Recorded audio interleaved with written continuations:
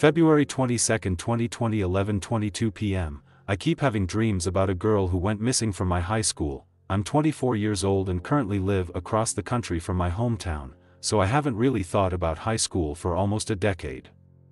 Recent events have got me racking my brain for those memories. Every night for the past 6 nights, I've been having these dreams that appear to be retelling a story, always taking place in my old high school and always involving the same girl, Rachel Curd. Rachel went missing when I was a senior, and she was a junior, so I didn't know her very well. From what little I knew, she was pretty reserved and private, only associating with a select group of people in the school. Nobody knew much about her, except for the fact that she came from a wealthy family and that her older brother, Carson, had a history of troublemaking and violence at the school. Shortly before Rachel's disappearance, Carson was pulled out of school and sent to some kind of mental institution with no explanation. Some of the adults rumored that his violent tendencies became too much to handle for their parents. After he was sent away, Rachel didn't come to school for 2 weeks. The day that Rachel returned was eventful, to say the least. I remember the shock that I felt when I saw her walking down the hall for the first time in 2 weeks, and then the dread that replaced it when my eyes fell upon the bruises that littered her exposed skin and sunken eyes. Rachel's eyes never met mine. Halfway through the day, a police officer showed up and pulled Rachel out of class.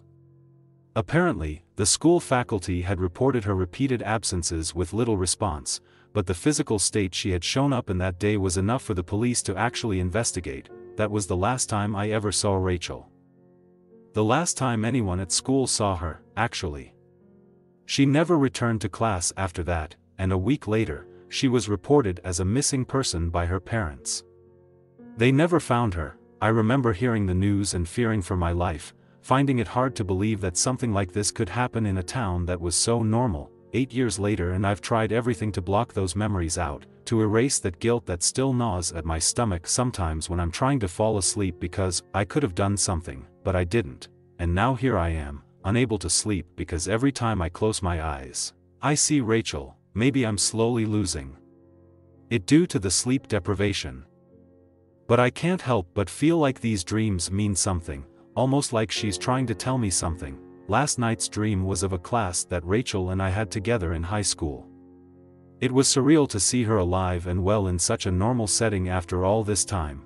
The dream seemed to be moving forward in chronological order of my memories, and I can't help but dread what I already know is going to happen. I'm afraid to sleep, but I know I need to see her again. December 23, 29:34 a.m. I saw her again, but this time everything about the dream was different. It was dark and distorted, like something out of a fever dream, and the sound of loud screaming filtered in and out of my ears constantly. I looked around and found myself in an unfamiliar room. It looked to be some sort of living room adorned with expensive furniture. I heard a loud crash and looked towards the source of the sound to find Rachel's brother. "Why is he here?" he screamed and was throwing things around the room. "Rachel is there too. She's trying to stop him." Carson grabbed her by the neck and threw her into the glass coffee table, shattering it instantly. I stood frozen in place as Rachel writhed on the floor in pain, Carson breathing heavily in the corner of the room. A woman who I presumed to be Rachel's mother came into the room and slowly looked around. Without saying a word, she walked over to her son and gently grabbed his arm, leading him away from the scene, leaving Rachel there, alone. I don't know what to make of this dream. Did this actually happen to Rachel? Is this what caused Carson to have to be sent away? I have so many questions. Nothing seems to make sense anymore. November 23, 25:46 p.m. I've been doing research on the Curd family all day. I couldn't focus on anything else if I tried. Their family is enormous and much richer than I thought. Apparently, the father is a corporate lawyer and is a well-known figure in the political world. The only public information I could find for Rachel was her academic awards and her pictures during Curd family events. I think she used to have a Facebook, but her family must have deleted it. I found almost nothing about Carson on the internet. No school records, no family portraits, no social media platforms, nothing. It almost seems like he was trying to stay out of the public eye. After searching around on her mother's Facebook page, I found a long message post from around 8 years ago. It was a statement made explaining why Carson was pulled out of school, and gave a sugar-coated version of his mental health issues that led them to send him to a psychiatric hospital in Pennsylvania. In the post, she gave the name of the psychiatric hospital, so in a moment of desperation, I took it upon myself to search up the number for the hospital and give them a call. Obviously, they couldn't tell me much because of confidentiality, but they were able to tell me one very important thing: Carson Currid is not a patient there. He has never been a patient there. They have no record of his file or ever meeting him. His parents are lying. They're covering something up, I know it. If he didn't go to a psychiatric hospital, then where the hell did he go? What does this family have to hide? Maybe I'm going crazy. November 24th, 24:56 a.m., the dreams are getting more intense, more real. Fate is trying to tell me something in some twisted, confusing way. When I opened my eyes in the dream, it was dark. I saw the figure of Rachel stumbling through the forest, the overcast moon making it almost impossible to see. I followed her, but my legs were not moving. It's kind of like if I were experiencing it without fully being there, with no control over my body. Eventually, she walked into a clearing in the forest that turns into a cliff overlooking the lake. This place felt familiar to me. There's someone there waiting for her. It was Carson. He looked distraught. I could barely hear their conversation. They spoke in hushed voices. Carson wanted to run away and skip town. He knew where his parents were planning on sending him as he overheard their conversation. He sounded regretful. Like he was scared by the things he had done. Rachel wanted to go with him. She begged him to take her with, but he insisted that she wouldn't be safe with him. She agreed to let him go on the condition that they would meet at that spot once a week to check in. I woke up in a cold sweat. Carson skipped town. His parents must have covered it up in order to avoid a scandal. If the timeline of these dreams is aligned with the actual timeline, that means that Rachel is going to disappear soon. I'm running out of time. I need to know the truth, but I don't know if I can save her. Why is this happening to me? I think my next dream will be my last one. December 25th, 21:07 p.m. I have never been so horrified in my life. There is no way that this is happening. I cannot believe or explain what I've just seen in my dream. I'm still trying to process if what I saw was real. I open my eyes in the dream, and I am back at the cliff in the forest. Rachel is there too, sitting on the ground. She looked scared. Carson appeared from the other side of the clearing, looking visibly upset.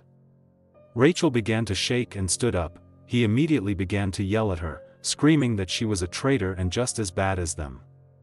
Rachel had told her parents where Carson was staying. They called the police and gave them the address.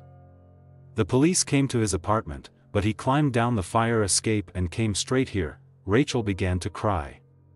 She had been worried about him. He hadn't contacted her in days, and she was worried something happened to him, so she broke and told their parents. Carson didn't care. He was too far gone into his fit of rage to understand her true intentions. Without warning, he began to attack her, punching and kicking her repeatedly as she begged him to stop. Eventually he grew tired and left her laying there, bloody and alone. I tried to scream for her, but no noise came out of my mouth. I closed my eyes and opened them again. I'm walking down the hallway of my high school. Everyone was staring at me strangely, and I didn't know why. I walked into the girls' bathroom and glanced up into the mirror. I was not prepared to see the face of Rachel Currid staring back at me. My exposed face and neck were covered in dark bruises. The hairs on the back of my neck stood up as I began to realize the situation I was in. This is the day that Rachel came back to school, and the day she went missing. I'm reliving this day through Rachel's eyes. Why hasn't this happened until now? I stumbled away from the mirror, swinging the bathroom door open only to be met with a police officer. He gently grabbed my upper arm and told me in a low voice that I needed to come with him. I closed my eyes and opened them. I am in an interrogation room at the police station. They ask me about Carson. They ask about the bruises too. They know that I know where Carson is. They know he did this to me. I want to tell them what happened so bad. I want to tell them what is going to happen to me, but I can't. I opened my mouth but no noise came out. Rachel won't let me speak. I close my eyes and open them. I am back at the high school, but it's dark. It's so dark everywhere. I don't know how I got here. I saw a light coming from one of the classrooms, and I walked toward it. Carson is sitting in the middle of the classroom, waiting for me. He turned to face me, and the crazed look in his eye sent chills down my spine. He looked like a wounded animal. He told me that he knows the police were questioning me, and that he knows I told them where he was. I told him he was wrong, that I stayed silent. He didn't believe me. Carson reached deep into his pocket and pulled something out. It was a gun. He slowly raised it to the level of my forehead. He told me that I was too much of a liability, and that he was tired of hurting me. I stared him in the eyes as he spoke, but somehow I did not feel scared. I think a part of Rachel was relieved that everything would be over. With one last look, Carson pulled the trigger and my vision went black. Once again I was seeing Rachel and Carson from a third-person perspective, and I couldn't help but drop to my knees in anguish at the sight of Rachel's lifeless body. Slowly and painfully, I watched Carson pick up her body and carry it outside. Leaving a trail of her blood behind him, he stopped in an area by the school's football field, underneath the bleachers, and began digging. My eyes widened as I realized what he was doing. He was burying her there. I squinted my eyes shut as hard as I could, desperately needing to escape from this nightmare. When I opened my eyes again, I was awake and in my bed. The first thing I did was run to the bathroom and throw up all the contents of my stomach. I didn't know what to do at that point, so I lay back down in my bed and stared at the ceiling. I didn't know if what I saw in my dream was real, but it felt so real that it left me with an unsettling feeling in my chest. Should I call the police? I didn't want to give them false information and make myself look like a lunatic, but if the information is true, then maybe Rachel is still buried there. With shaking hands, I searched up the phone number for the police station of my old hometown and hovered over the dial button. I called, and the information as an anonymous tip. It means they don't know who I am, but it also means I don't get any updates on the situation. I guess I'll just have to wait and see. December 28, 27:46 p.m., they found her. They found her body. I saw it on the news today. They dug her up from the spot underneath the bleachers. I don't know how to feel. I feel relieved that they found her body, but also so devastated now that I know what actually happened. I don't know why this happened to me. I don't know how it happened either. Maybe it's the work of a higher power, or maybe it's just karma from the universe. I will never understand it. But that's okay. This will be my last journal entry on this topic. I'm so sorry, Rachel.